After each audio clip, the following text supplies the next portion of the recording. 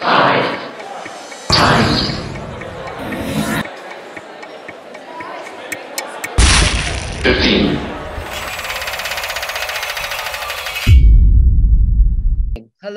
and welcome to this session of 5 by 15 tonight, where we're going to be talking about the wonderful subject of bread.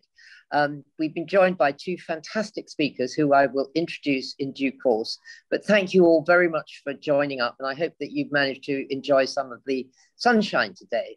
So bread, wheat, salt and water, that's basically all you need to make the world's oldest and arguably the most important foodstuff. Today, bread accounts for 95% of all the wheat that we grow on Earth, providing food for a staggering 2.5 billion people. It is, without doubt, the most successful plant in history. Its origins stretch back to the agricultural revolution and before, and it's found in ceremonies and religious practices across the globe. It is, above any other food, it's the story of who we are. It's something that's in probably every kitchen. I'm sure all of us have a loaf lurking somewhere. So to discuss this amazing subject, we're very, very happy to be joined by Rob Penn and Colin Tudge, who are both amazing speakers and thinkers. And Rob, who's going to start, has just published a fantastic book called Slow Rise, which is a Sapiens-like story of how bread evolved and how tightly woven it is into the story of humanity. Rob spent a year determined to learn not just how to bake bread, but to learn about how to make a perfect loaf, which in fact he will tell us about, but also he tells us where this incredible grain comes from, what has happened to it, where it's gone wrong, where it's gone right. He's a very prolific author himself. He's written books called The Man Who Made Things Out of Trees, The Wrong Side of Snow, and It's All About Your Bite. So you can see he's someone with many diverse interests. Our second speaker, who I'll talk a bit more about in due course, is the wonderful Colin Tudge, who I know many of you know. Colin is an author, a thinker, a visionary, and he's spent so much of his life writing about the natural world. He's also an expert on trees, but more the growing varieties than the making. And he's a great agroecologist and expert on food and farming. So as always with our formats with two people, it's really simple. They are both going to talk for about 7 or 8 minutes. Then they're going to me, and then we're going to come over to you for your questions.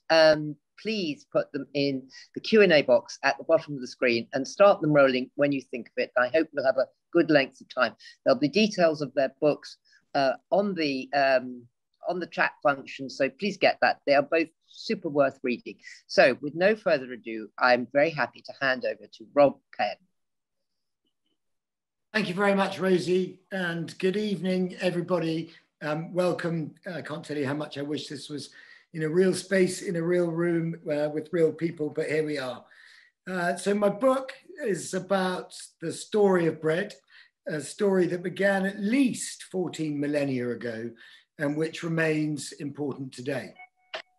The domestication of wheat triggered the beginning of the Neolithic Revolution at the tip of the Fertile Crescent 11,000 years ago, and bread is still a fundamental component of our diet, as Rosie said, the staff of life, providing something like 1/5 of all the calories consumed in a country like ours. 11 million loaves were baked in the UK alone this morning. Over time, the story of bread has been kneaded into economics, politics, human biology, and religion. The availability of bread has significantly influenced demography and population growth.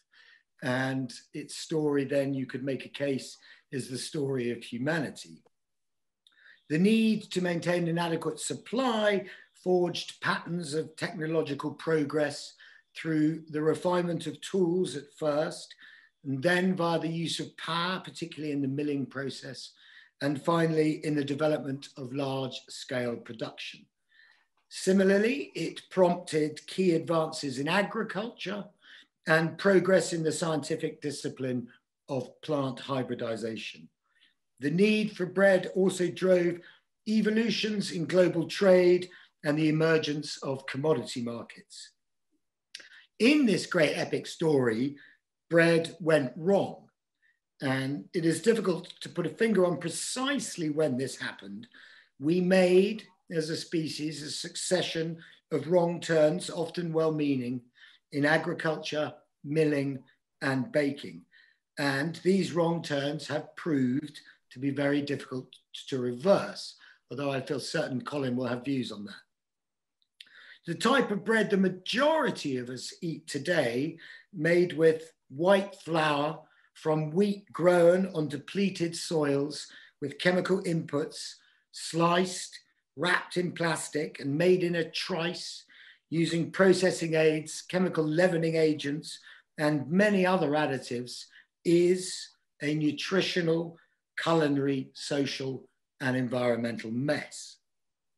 Over a decade ago, I concluded that this bread, modern bread, if you will, was making me ill, and I stopped eating it. And then I discovered slow fermented bread, sourdough, made with wholemeal flour, basically old-fashioned bread, the bread that our ancestors cherished. And this bread does not make me ill. To tell the story of bread, I decided, as Rosie said, to grow an acre of wheat myself, to sow it by hand, harvest it with a sickle, thresh and winnow it in my barn at home in the Black Mountains, mill it in a water wheel, in a water mill in West Wales, all in order to bake bread at home for my family for a year. A conceit, perhaps, a contrivance, certainly a storytelling device, but one that I relished. As my American friend put it, I had no idea you were closet Amish. We live on a few acres, we grow our own fruit and vegetables, and we manage a woodland to provide biodiversity for nature and our firewood needs. Growing a plot of wheat felt like a logical part of our slow journey to become more attuned to the endowment of the earth. If there is a theme that runs through the books that I write about very different subjects, the humble bicycle, man's relationship with the ash tree, and now bread, it would be that I try to illuminate the unremarkable and place value by the quotidian. And there is nothing more quotidian than bread. If modern bread is part of a food system that offers convenience, superabundance, low cost, and consumer choice, well, I wanted the opposite. I wanted bread that was inconvenient, in limited supply, expensive, at least when you cost in my time, and without choice, but fundamentally with value. The act of baking bread at home is a celebration of a millennia-old craft. It is also a small protest, a declaration of independence, perhaps, from corporations who seek complete control of a food system that has created a plethora of environmental problems alongside intractable human health issues. Baking bread at home is also about self-reliance. It's about wresting freedom from everyday necessity, something which a lot of people discovered for themselves during lockdown last year. For us as a family, it's about limiting our exposure to the bewildering forces of the global economy by bringing the provenance of things closer to home. Baking bread is also, of course, about great tasting bread. Growing and processing my own wheat by hand was hard, and I realized that I am no farmer, Amish or otherwise. However, there is rudimentary satisfaction in having created something yourself. When the loaves come out of my oven, the world is, for a moment at least, breaking someone else's heart. Rob, thank you so much. That was fantastic. I love the descriptions of your baking efforts, and I think we may get back to them. You clearly became a very good baker by the end of your year because you won a prize at a Welsh show. So that seems madly impressive to me. On that note, let's hand over to our next speaker, the wonderful Colin Tudge, who is, as I said before, biologist, educationalist, visionary, and at the moment he's helping to set up the College for Real Farming and Food Culture. Colin, thank you very much for being with us and coming here to talk about your new book as well, The Great Rethink, which subtitled 21st Century Renaissance. Please welcome Colin Tudge. Thank you, Rosie, and thank you, Robert.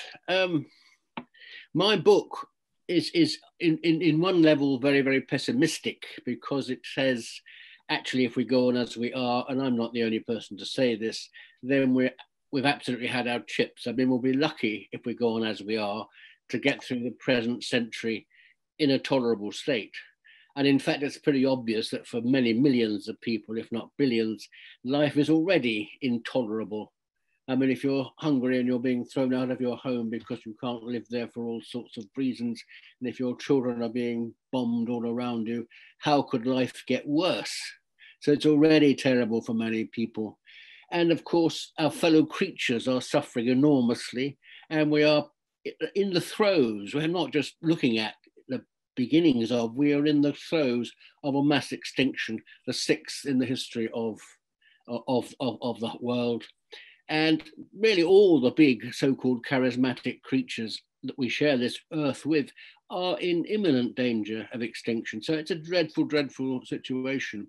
On the other hand, although my book at that level is very, very pessimistic, it is also a book of hope, because what I'm saying is that if only we did really rather conceptually simple things well, then we could still get ourselves out of trouble. And the most important conceptually simple thing, as indeed Rob alluded to really, is on the one hand, agriculture. We need appropriate agriculture, what I'm calling enlightened agriculture, supported by or complemented by an appropriate food culture. And, excuse me,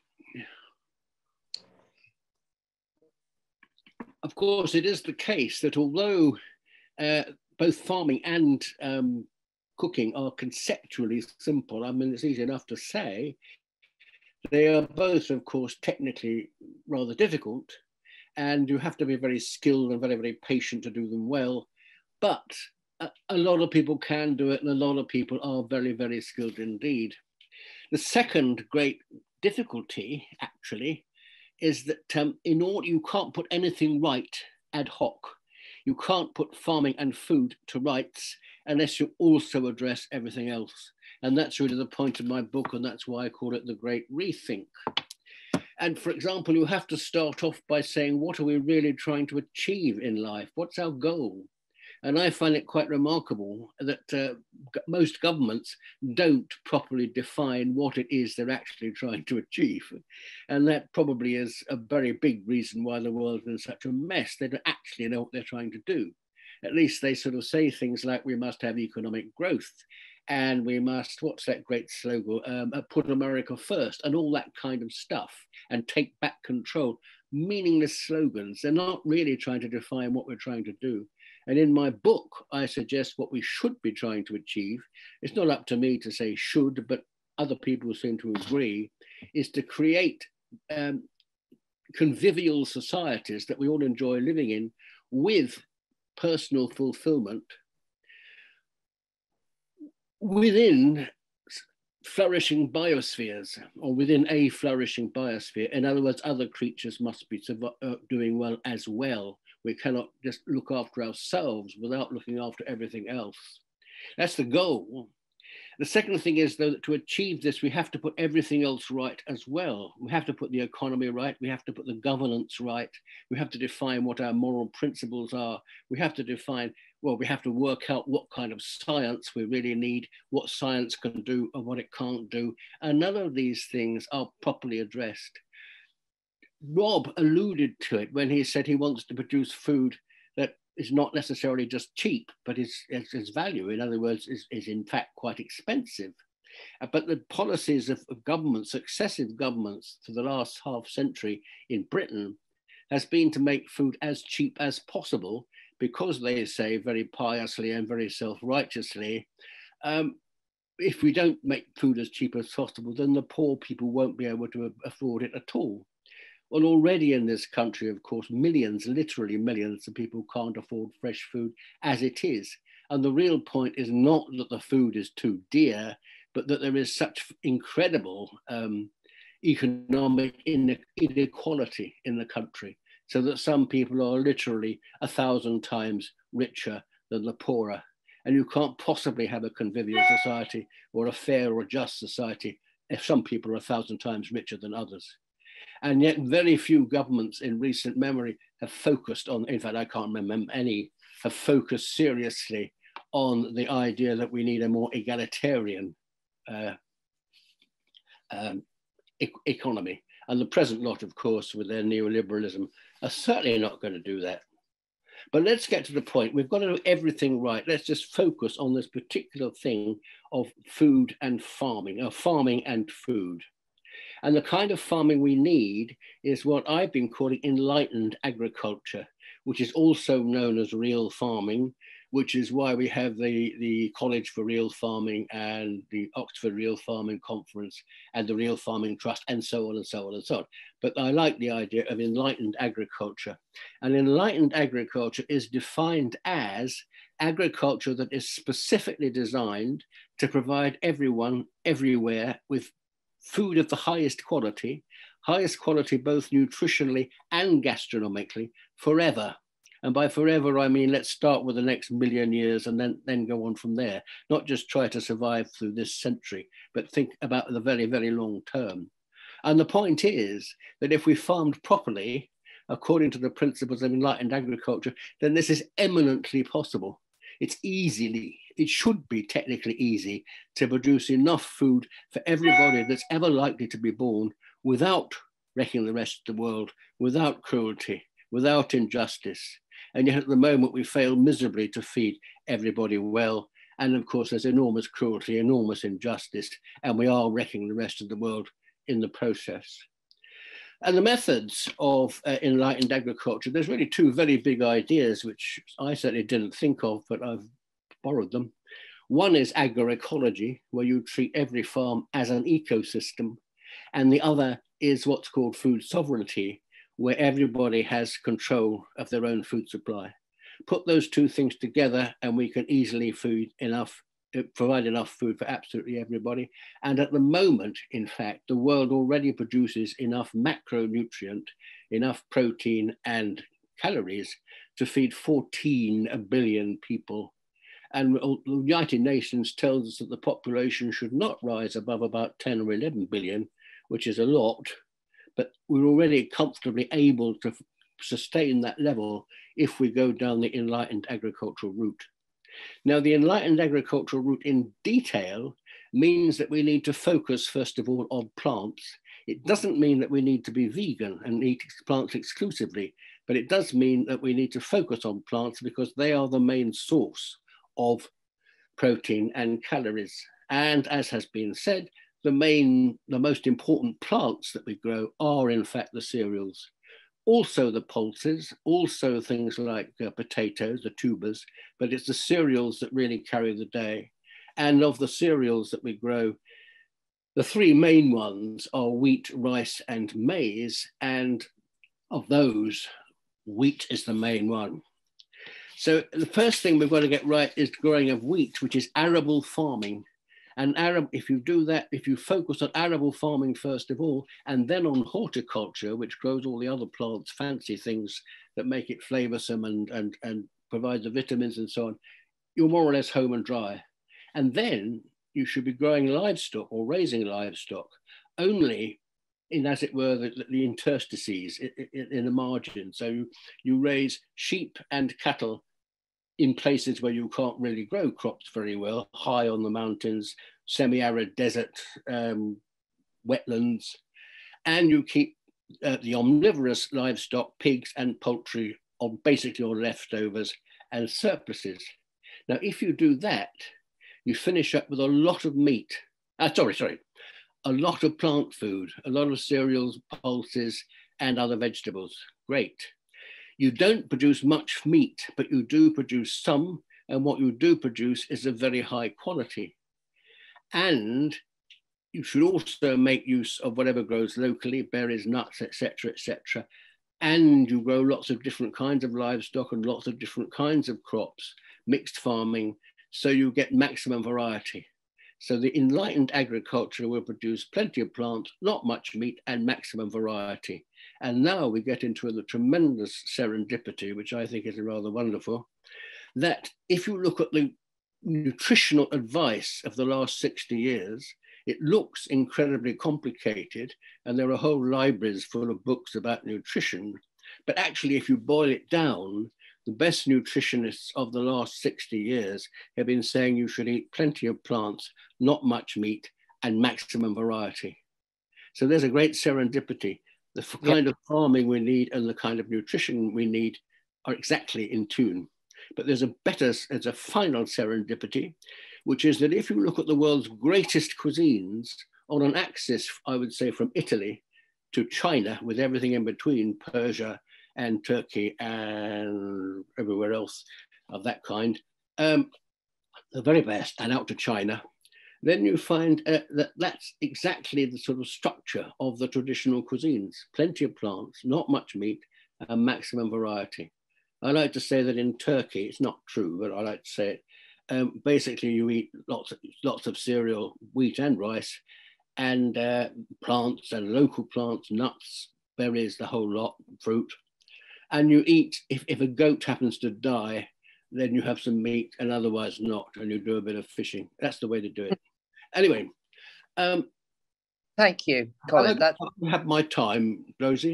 Probably, yes, but I've got so many things that I want to ask you that I'm going to move on to some chat between us. But that was fantastic. I mean, I would add to what you said that, in fact, if we eat more plants, much less meat, that obviously is what we need for the climate as well. So in every single sense, variety and all of that, this kind of diet is what we need. So Rob, coming back to you, I mean, when wheat was first grown, was it, and you talk about how it sort of had a great life in the Fertile Crescent and in Egypt, they obviously had amazing soils at that point, didn't they?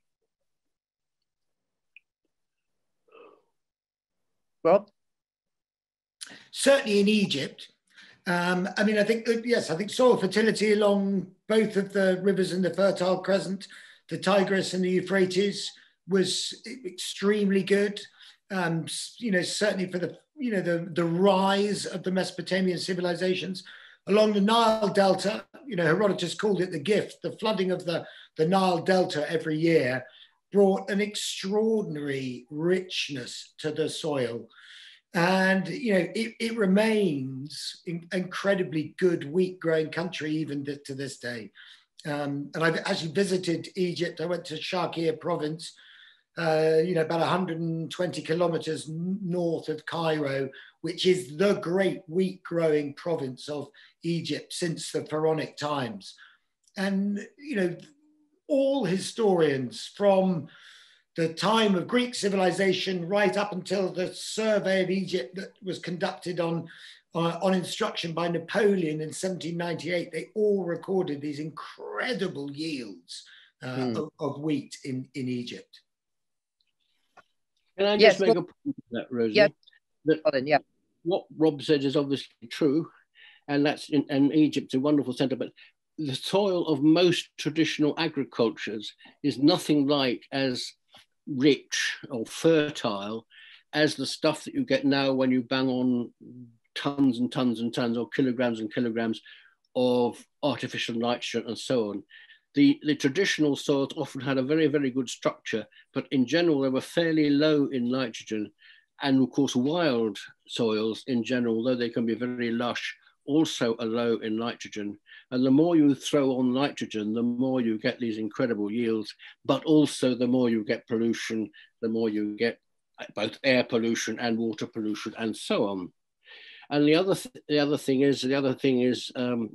idea, what you now get then, you pile all this fertilizer on, especially to arable crops, because they're the ones you need to produce in huge quantities like wheat. And what you get then is massive surpluses, actually. And the real reason for the modern intensive livestock industry, which relies on arable, is that you've got these massive surpluses that you've got to mop up. So it's all driven by money, and the damage is enormous. It's absolutely mad. We want to get the fertility up in the way that Rob's described, but only by what one might call natural means, not by this. Yes, of course. Yes. No, I think we'd all absolutely agree with that. But Rob, back to you. I mean, wheat was grown traditionally in the same way for a very long time. And really there was a huge change, wasn't there, when people started making machines. And you talk about the kind of what happened when we got a combine harvester and the threshing machines, that suddenly that changed the whole face of agriculture, didn't it? Yes, I think it certainly did. Basically, the mechanization of farming made agriculture in the Midwest of the USA viable, and then on the Great Plains. So from the 1860s onwards, the Europeans moved onto the Great Plains and converted what must have been, one of the most important ecological parts of certainly, temperate regions of the earth, then left into one enormous farm. And they dug up the sod, they all got their quarter section, and they dug up the sod, and mechanization made that viable. The first tool, machine that they had that really brought that on was a threshing machine. And it's interesting to consider threshing. So threshing is the part of the process of producing flour from wheat that entails separating the grain from the spikelet, or the it contained in the wheat ear. And at one point, pre-machines, it is thought that it took up something like a quarter of all agricultural manpower in Europe. So that's sort of up towards the end of the 18th century, which is just extraordinary. That's amazing. So when you suddenly put you get to the combine, you're actually being able to harvest hundreds and thousands of acres with very, very little labor, isn't it? Exactly. And the first threshing machines were seen as a threat by agricultural laborers. In the UK, there was an outbreak of riots in the 1830s called the Swing Riots. Same thing took place in various continental countries. Because it was recognized then that the machine posed an enormous threat to the means by which landless agricultural laborers earned their winter coin. But as I say, the threshing machine over a period of 60, 80 years turned into a combine. So that's the first ones were horse drawn, and then they became mechanized towards the end of the 19th century. And that meant that, harvesting wheat on a massive scale on the Great Plains became a viable industry for the first time.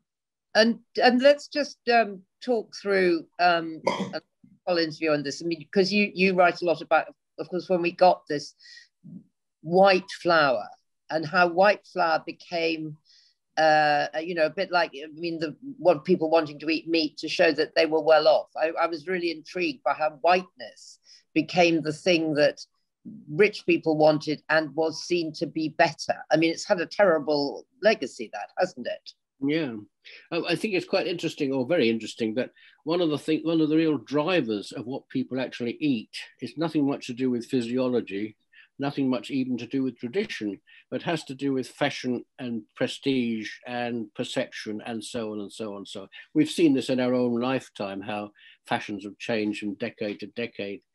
And there's a kind of sort of feedback loop going on here, because white flour is probably, in a sense, the most difficult to produce, because you've got to mill away about 30% of the grain to get to it. And so there's all that input. Also, though, I think Rob will agree, it's sort of very easy to bake with, because it behaves itself well, and you can get an easy a loaf that will rise very well with using white flour. And of course, then you not only industrialize the production of the wheat with combines and all the rest, but also the bread making process itself. And you bypass the sort of sourdough processes that Rob describes in his book. And you do it all by adding massive quantities of wheat and other additives and so on. And the great sort of so-called breakthrough of the 20th century was the so-called Chorley wood process, where you cut out the long fermentation, which takes hours and hours and hours, not your time, but you know, it's taking time. And you do the whole thing in 40 minutes and produce these, etc., etc. So the whole thing, the commerce, the cheapness, the convenience, etc., plus the prestige of having something white, all work together. And the Chorley wood process became the dominant process of how we get bread in the world, isn't it, really? And yeah. Rob, what I was always, someone said to me that the whole thing about the Chorley wood process, because it makes the yeast ferment very fast, the yeast doesn't really ferment properly and ends up fermenting in your stomach. Is that true, or is that a sort of there seems to be some scientific evidence to suggest that. I mean, I think that the interesting thing about the Chorley wood bread process, just to take a step back, is it was another well-meaning idea that just happened to have appalling consequences. So the concept was that we in Britain produce a bread making process that allowed bakers to bake with the low protein flour that we commonly grow in this country. So it would provide an incentive to use British flour over and above Canadian imports at that time in the 1960s. And the consequences have been disastrous. And it happened to be very quickly a process that large bakers, as well as the medium-sized village bakers or town bakers that existed then, the network of them that still existed across Britain in the 1960s, many of them disappeared overnight because the industrial bakers got hold of the process. It suited them immaculately, and it's now gone global. But yes, so I gave up eating bread, because modern bread, over a decade ago, because it made me ill. And, and I went through, lots of tests to try and work out what was making me ill. And I had a test for celiac. It wasn't celiac. I read a lot about bread. I read people like Andrew Whitley, came to understand that modern bread is the mess that it is. So I stopped eating it, and I got got better very quickly. And in analyzing what had gone wrong, I came to understand that it was the length of fermentation time that was the critical point in. Well, when you think of it like that, it becomes incredibly obvious that it would then do really weird things to your inside and to your intestine.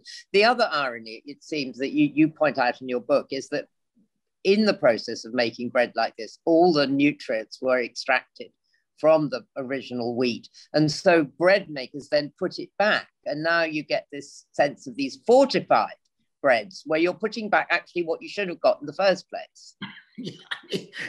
The white bread industrial complex. I mean, it's incredibly difficult to break down, but the industry is unmoved by complainants like me and Colin and others. But yes, so the most nutritious part of the grain of wheat is not the endosperm, which produces white flour, it's the bran and the germ. And they contain lots of micronutrients which complement a healthy human diet. And obviously the bran, is incredibly good for all sorts of things in our stomach. So yes, the best part is taken out, fed to livestock, or sold to pharmaceutical companies who convert it into vitamins, which they sell us in different shops because white bread's not making us very well. Can I add to this?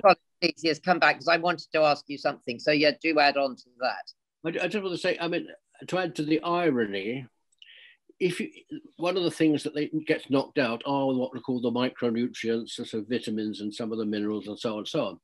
If you look up the sort of National Health Service, NHS recommendations on diet, they will tell you how much, of each of these things you need.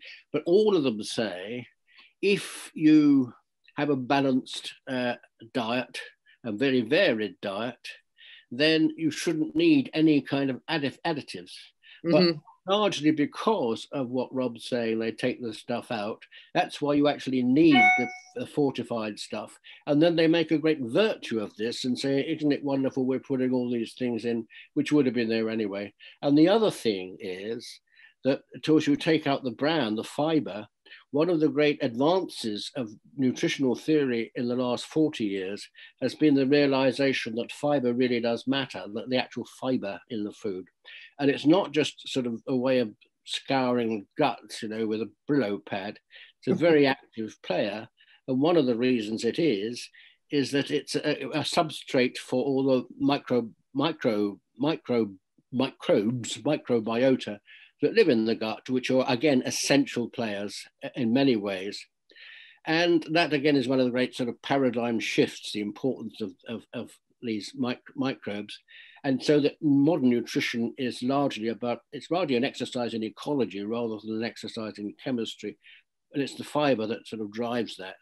And that's, again, to do with the nature of the bread. Okay. Could I just add there, Rosie? So, so one of the things that dramatically went wrong was the milling process. So when we went from milling grain on stone water wheels to steel roller milling, which became widespread probably from the sort of early 1880s, that meant creating white flour was incredibly straightforward for the first time. And that made it available. It was an extraordinary democratization of taste that took place, for urban populations at that time. And very quickly, people realized that something was wrong. There were outbreaks, at a societal level of beriberi and pellagra, both vitamin deficiency illnesses, which the industry was asked to reconstitute bread in order to get rid of these. And, the earliest wholemeal bread movement in America, their adage was the whiter your bread, the sooner you're dead. So it's not exactly, new science that wholemeal bread is better for you. We knew a while back. Well, yes, that's really interesting. But I think that, I grew up, and I suspect, Colin, you're the same. And I mean, Rob, you say you are, we all had that Hovis advert that was made by Ridley Scott. And they play, is it Vivaldi's Rites of Spring? Well, that little boy comes down a hill on his bicycle in a town that's sort of West Country town. And you're sold the fact that Hovis was brown. And of course, it was meaningless, wasn't it? The fact that it was brown at that point. Yeah. Colin, can I come to you? Because I'm going to come into some questions from the audience, but there's a question here from Jerome Vaughan, which is actually also what was going to be my question to you, because he's asked what strain of wheat was Rob using on his acre. And I just wanted you to tell us a little bit and keep it, because we've got hundreds of questions coming in. There are three great strains of wheat, and we've sort of lost Eichhorn and Emner. Is that right? Okay, so I grew two varieties. One was Emma, which was, as a wild variety, one of the two varieties of wheat that were first domesticated by humans at the tip of the Fertile Crescent at the beginning of the Neolithic Revolution, and the other one was einkorn.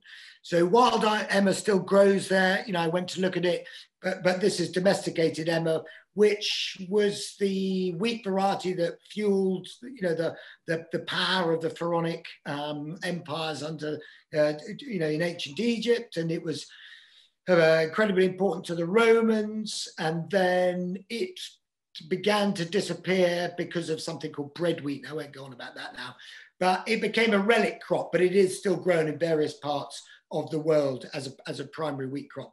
And then the other one was a variety of Welsh landrace wheat called Hein Gemro, and that was the landrace wheat that was grown in West Wales and was adapted to the microclimate of West Wales, and it was grown into the 1930s, and it was one of the last landrace wheats to be grown in Britain.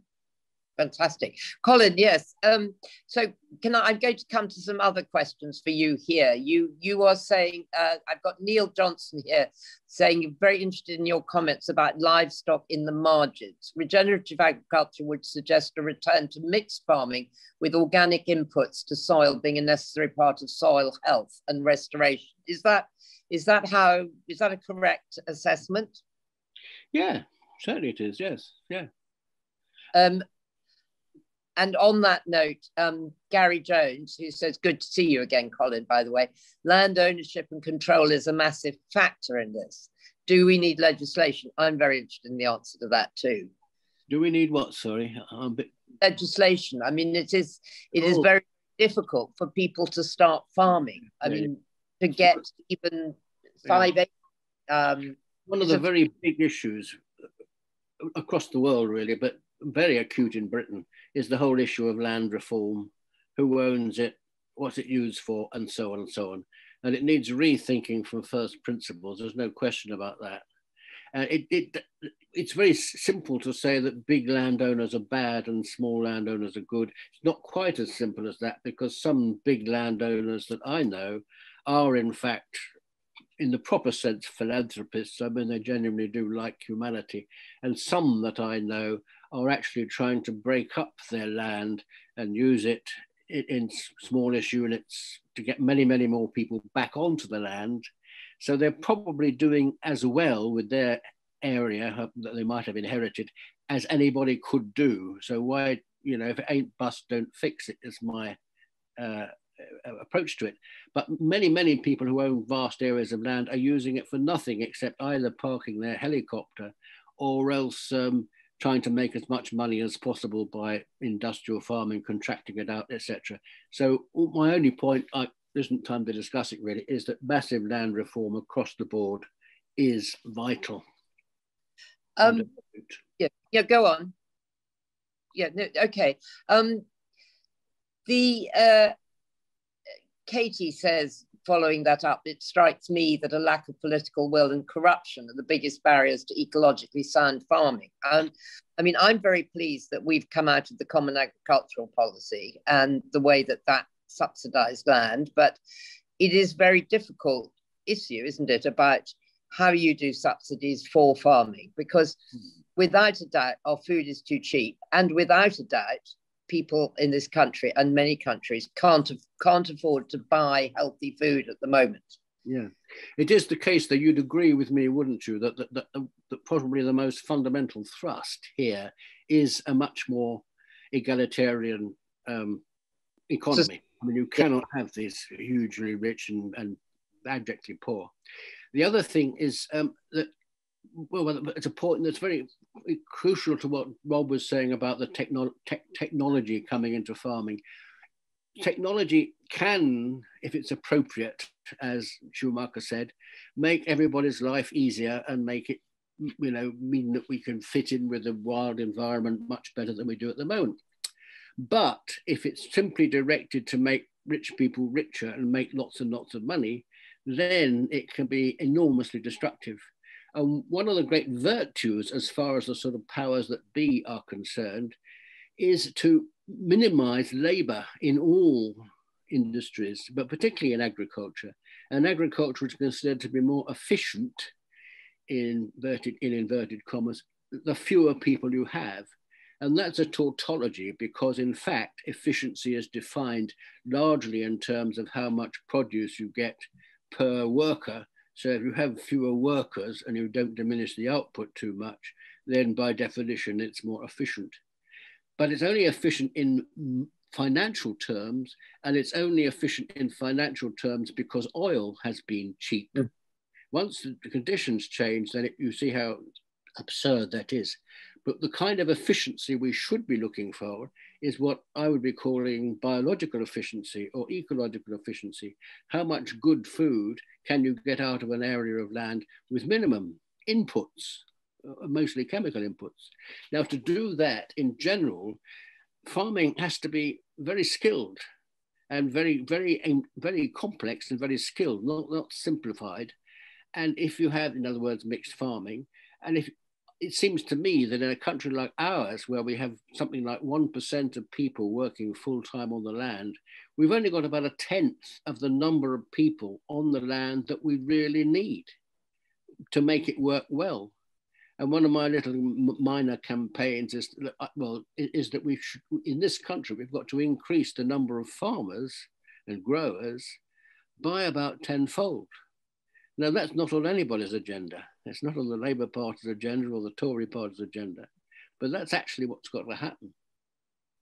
Yes, well, I can see. I completely agree with that, but I think it's as you say, it's very far from the agenda. And Rob, you tell. I want to come before the end to get you to tell some stories about baking your own bread. But just before that, and following up from Colin's point about the efficiency, you have an incredibly interesting story in your book about when you're with those guys in the Midwest that go around doing extraordinary amounts of harvest on a freelance basis. Can you just briefly tell us about them, and then I want to talk to you about your bread making. Yeah, I went and spent some time with a chap called Jim Dybert, who is chairman of the USA Custom Harvesting Association. And custom harvesting is harvesting for other farmers. And of course, ever since the beginning of agriculture, harvest time is an incredibly difficult time with respect to manpower. So, a farmer can pretty much choose when he sows and when he threshes and when he mills and when he bakes. But harvest, you have to get perfect and you have to harvest at exactly the right moment. So this chap, he was from the Great Plains, and he travels down with his team in a convoy that is 3 kilometers long and includes 6 combines, which are worth $500,000 each in value, huge John Deere combines, and mobile homes for a crew of 24 men who've come from all over the world to make this journey. And they start in Texas in May, and they drive north, ostensibly up this amazing road called US Route 83 that runs from Canada to Mexico. And they drive up that road harvesting for different farmers. And they harvest, 40, 50,000, 60,000 hectares of wheat every year and make a 3,500 kilometer journey to do that. And it's quite extraordinary. I mean, they were wonderful people. They were sort of like, industrial agro gypsies in a way. And they were charming and delightful with great stories. But they are part of an industrial system which is completely broken. And the weird thing is, when you're with them on these Great Plains, so I met them in South Dakota, which is pretty much where they end up at the end of the harvesting season. And you get out of your car on US Route 83 and there is nothing. There are no birds, there are no insects.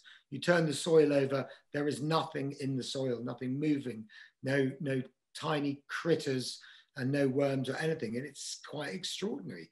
And every single inch of the land is farmed, everything.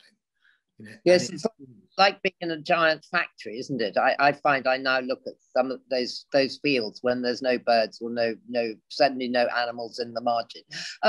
We've got a lot of questions which are about what is gluten. And one here saying, is there something about the variety of wheat that we grow now that means there's more gluten, or did people always have gluten intolerance? What is gluten exactly? Shall I go first, Colin? I don't mind.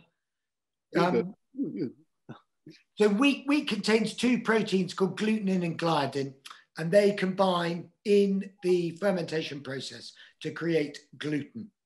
And we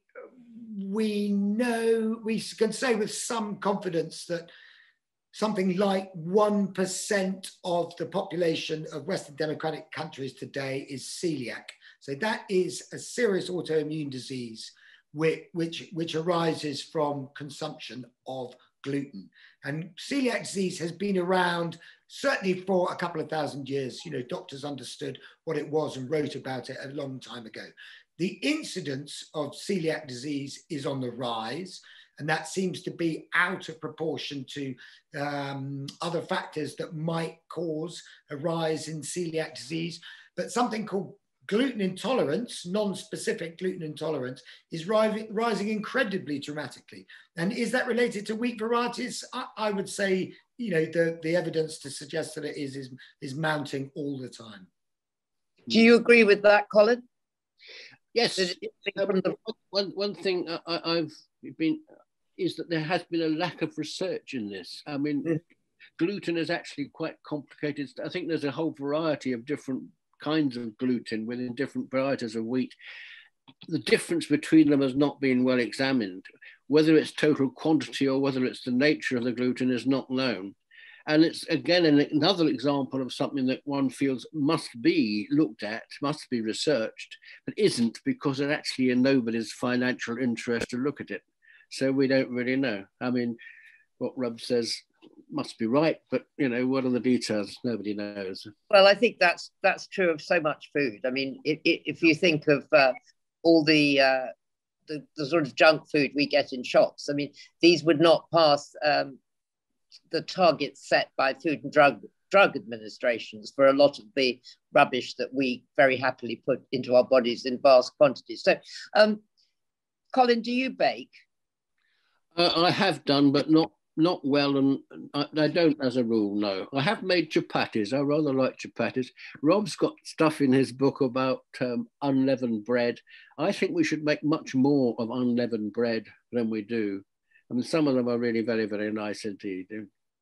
Unleavened bread, essentially salt, water, and flour, isn't it? Yeah. I like the idea. I mean, this is sort of elementary cooking stuff that you get water and flour, you add fat, you get pastry, you add water and flour, you add egg, and you get batter, and you add egg and fat and water, and you get cake, and you add you add some kind of fermenting agent or not, and you get bread or whatever. There's a whole three-dimensional spectrum of things that you get by mucking about with wheat in different ways. This is explored chemistry that we just take for granted every day, don't we? That we stick it all in a bowl and shove it in the. How have your baking efforts gone? They seem to have been a bit up and down. Is that? I mean, I know they ended up on a big up, but tell me about. As Colin said, so I learned to bake sourdough bread with white flour, refined white flour, a long time ago. And as Colin said earlier, it's remarkably easy. It's effectively an industrial product, and it has a huge amount of tolerance within the baking process. Baking with wholemeal flour, stone ground wholemeal flour, which is active, it changes in nature day by day after it's been milled, and it only stabilizes after several weeks, is a completely different prospect. And it's much more complicated, much more nuanced, and you have to be much more reactive as a baker, and actually, I would argue, a better baker. And to begin with, Rose, you're absolutely right. I baked a lot of pancakes, or Stone Age Frisbees, as my kids called them. It's very difficult making it rise. What was happening? What were you doing that wasn't quite working out? So when grain is ground on stone, the bran, the outer coating of the grain itself, is sheared as the wheel turn, the two wheels turn. And that creates tiny flecks of bran, which are incredibly sharp-edged, like flint. And when you put those into dough to initiate the fermentation process, as the chains of gluten or amino acids form, which create the network in dough, which allows it to capture the carbon dioxide as it's created during the ethanol fermentation, forcing the dough to rise, creating risen bread, the flint edge brands shear the chains of amino acids all the time. So the additional procedure, which was given to me by an incredibly knowledgeable wheat chaser, baker, and activist called Andy Forbes, is a process called autolyse. Very simple. You soak the flour, the wholemeal flour, in the water for an hour or two before you start the fermentation process by adding the leavening agent and the salt. And that just softens the bran edges, and it allows wholemeal bread to rise. So how long was it before you got like a really good loaf that you felt? There were a lot of Stone Age Frisbees, Rosie. Yeah, I mean, it took a fair few weeks and a lot of dud loaves. My children had to eat the lot, and they became very impatient. And the fact that through lockdown, lots and lots of people have turned to baking, what do you think that says about about us and about what we kind of yearn to do? I'm sure we are. I mean, one has to ask about what is really the purpose of life. And one of the things that human beings really do is make things. I mean, I talked at the beginning about the need for convivial societies with personal fulfillment. I do think the word fulfillment is much better than the word happiness, which is often equated just with hedonism. You know, the American, Declaration of Independence, was it life, liberty, and the pursuit of happiness? Well, that's not quite right. It's fulfillment that counts. And as I say, we get fulfillment by doing things and doing them well and developing craftsmanship. One of the terrible things that's been happening in society really for hundreds of years is that progress is equated with the replacement of craft, which requires skill and effort, with simplicity, with machinery. But what's happening now is that the technologies are so big and are so clever, smart technologies, that we ourselves are becoming redundant as human beings. And it's absurd that we should call it progress when we make ourselves redundant. And the problem that we've never really come to grips with, although there's a few very good writers like Schumacher and Illich and Ruskin and so on, is how we develop technologies that on the one hand genuinely do make life easier, and on the other don't simply wipe us off the map. And we've never solved that, and we don't address it properly. I think that's a really good point. And again, you've seen it in lockdown by the fact that people want to cook or want to learn some kind of craft and want to do things with their hands rather than just click buttons. And what have you done, Colin, in lockdown or at any time? What do you do with your hands? Well, I'm very lazy. I think that's key to my character. And what I actually enjoy doing is writing. So I sit here and type away. And these days I sleep a lot. Is that a good enough answer? But I used to garden. I used to like gardening, but I can't do it anymore because of my knees.